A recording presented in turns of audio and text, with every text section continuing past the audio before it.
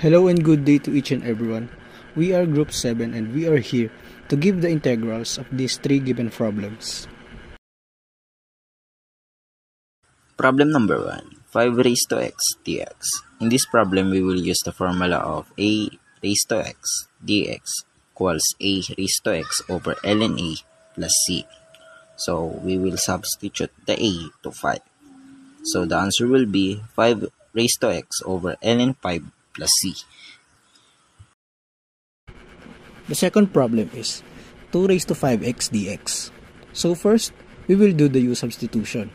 So our u will be equals to 5x. And in getting the du, we will find the derivative of 5x, which is 5 dx.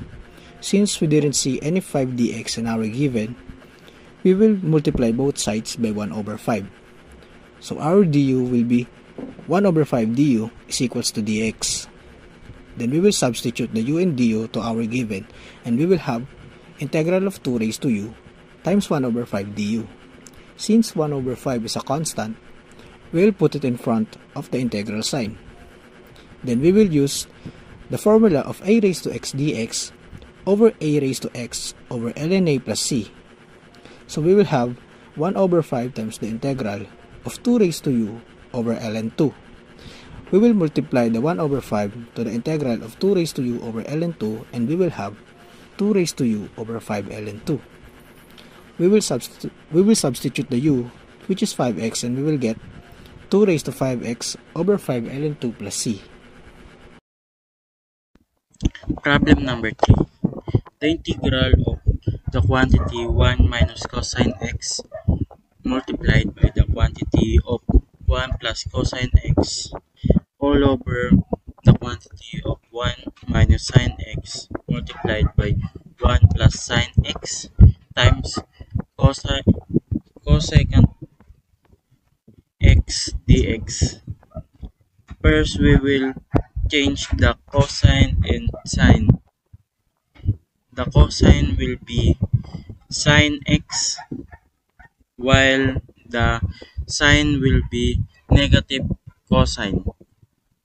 When we write it, it will be the integral of quantity 1 minus sine x multiplied by the quantity of 1 plus sine x all over the quantity of 1 plus cosine x multiplied by the quantity of 1 minus cosine x times cosecant x dx. Then we will multiply the same terms and change the cosecant x to the identity. And when we write it, it will be the integral of the quantity 1 minus sine x squared all over the quantity of 1 minus cosine x squared times 1 over sine x dx.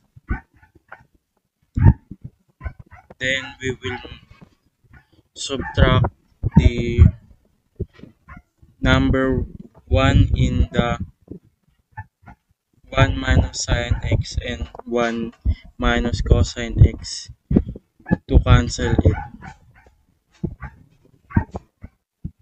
And then we will have the sine squared x all over the cosine squared x times 1 over sine x dx.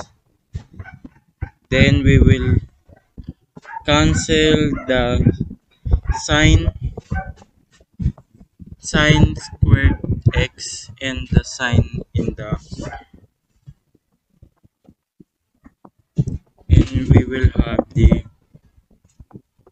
integral of sine x over cosine x squared dx.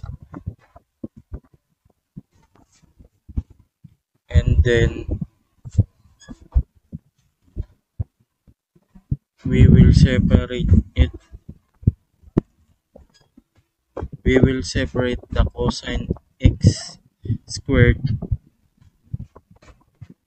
and when we write it, it will be integral of the sine x all over cosine x times 1 cosine 1 over cosine x dx, and the final answer is tan x secant x dx 2 secant x plus c.